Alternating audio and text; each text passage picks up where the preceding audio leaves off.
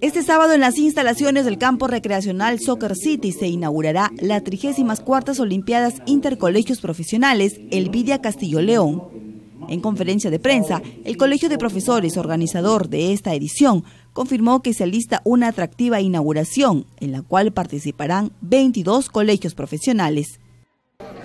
Nosotros, con bastante responsabilidad y emoción, vamos a tratar de hacer todo lo posible de que estas actividades sean de las más satisfactorias en un ambiente y un escenario también de camaradería, de respeto a las reglas y bueno, pues también para desestresarnos un poco todos los años que venimos trabajando. De algo de 1.500 deportistas de cada uno de los colegios profesionales. Estamos hablando pues de un buen número de deportistas que son profesionales de diferentes colegios integrantes. En esta ceremonia se contará con la presencia de destacados deportistas locales, uno de ellos la nadadora olímpica Andrea Cedrón. El esperado campeonato ofrece una novedad en esta edición.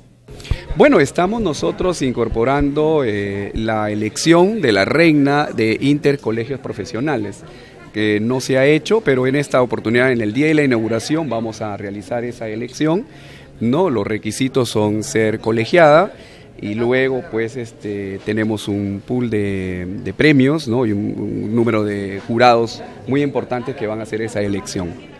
Las Olimpiadas Intercolegios Profesionales ofrecen nuevos escenarios para las competencias del presente año, las mismas que culminarán en el mes de marzo.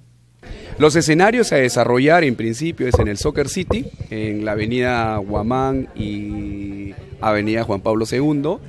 Luego tenemos la piscina olímpica, también el estadio Chanchán, el club de tiro y las demás actividades serán desarrolladas en ambientes abiertos, de las cuales son pues esos deportes, ¿no? de escenarios abiertos.